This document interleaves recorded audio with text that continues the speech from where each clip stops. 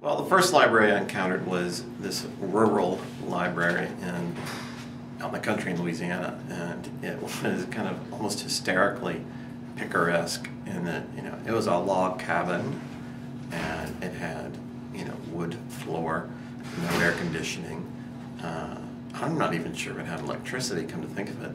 And it was right up against a bayou. There were alligators that we had to be wary of, and that's where I first saw where the wild things are, and it changed my life. When we travel, I've gone to a number of libraries in like Paris and the Bibliothèque, whatever, and things like that. But yeah, check out. Went to a library in Prague about a month ago that was amazing, and ancient books, all hand illuminated by monks, and I'm just a sucker for books, so I'm going to go where there's piles of them, and that's where libraries usually fit the bill.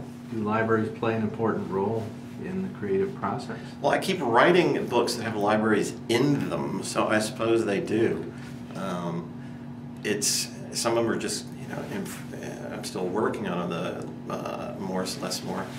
The Fantastic Flying Books of Mr. Morris Lesmore is all about a library and a man who gives his life to books, and they return the favor, actually. And then another book I'm working on after that has a man who has this amazing personal library that follows him everywhere. Library budget cuts, when I hear about that kind of stuff, I turn into black and white and I become a villager from Transylvania bearing a torch. I want to hunt down the monsters that are doing that. Okay, so yeah, like a book's gonna jump out and kill you, or strangle you, or ruin your kid's morality or something. I mean, just give me a break. You got to give kids and people just a little more credit to think that they should be able to read something on their own and draw their own conclusion, that it's not like the book sears its words into your syntax or whatever, your ganglions, and that you're suddenly changed. I mean, you have an open mind. If there are ideas in a book that appeal to your intellect or your emotions or whatever, you should be able to experience that one way or the other. If you're going to try to ban books, then you're trying to ban thought, you're trying to ban emotion, and you're trying to ban things that make the country what it's supposed to be, which is open for discussion. So it drives me crazy when I hear about, like especially Huck Finn, that just drives me nuts.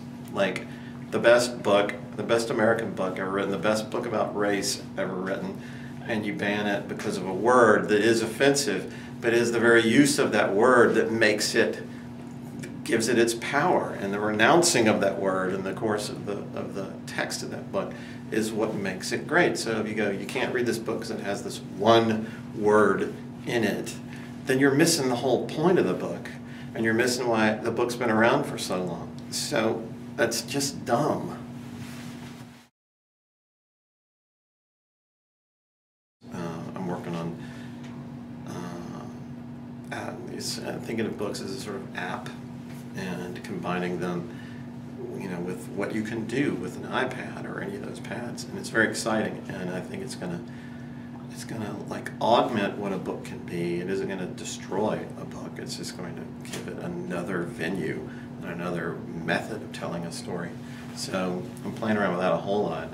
My first app came out 2 weeks ago, and it's based on a book to be called The Fantastic Flying Books of Mr. Morris Lesmore.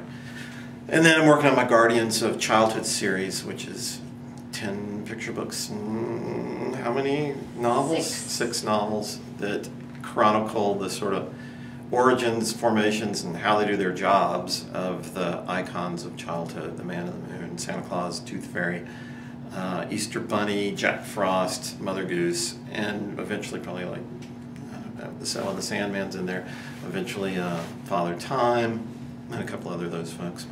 And working on movies of that, and a movie of another book called The Leaf Men. That's a book I did a few years ago.